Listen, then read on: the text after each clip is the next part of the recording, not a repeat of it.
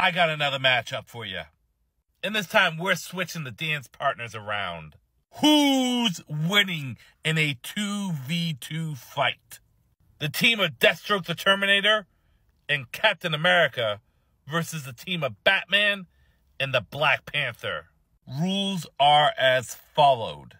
This is going to be a random encounter, combatants starting 100 feet away from each other with no prior knowledge of their opponents, however, having prior knowledge of their teammates. That means while Black Panther knows nothing about Deathstroke the Terminator, he does know what Batman is capable of.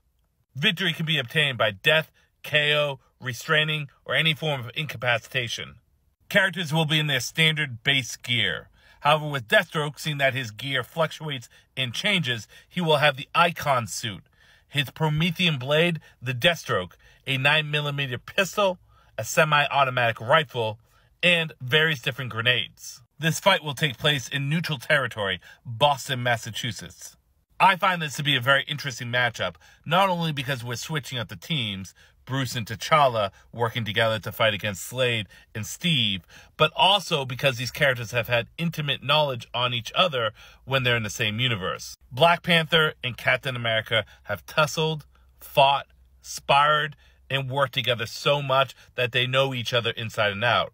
However, Captain America doesn't know anything about Batman, and Black Panther doesn't know anything about Deathstroke.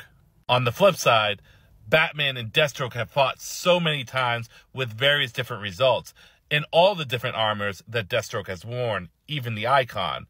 However, Batman knows nothing about Captain America, and Deathstroke knows nothing about Black Panther. So I want to know, who's winning in this fight?